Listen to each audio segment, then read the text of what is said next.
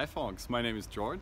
I'm living in the middle of Germany. There's literally no water around here, but still I'm building a small sailboat, the ClassGlobe 580. And it's quite funny, as you know, I'm living in the middle of Germany. I'm even not having that sailing experience as most of you probably have.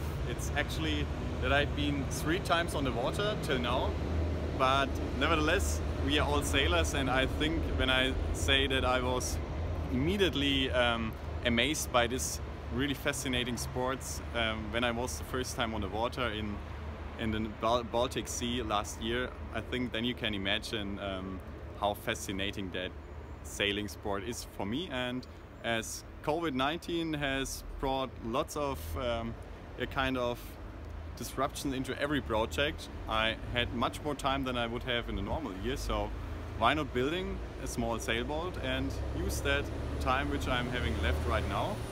And that's why we are standing right here currently. So let's dive a little deeper into my project, into my ClassGlobe 580.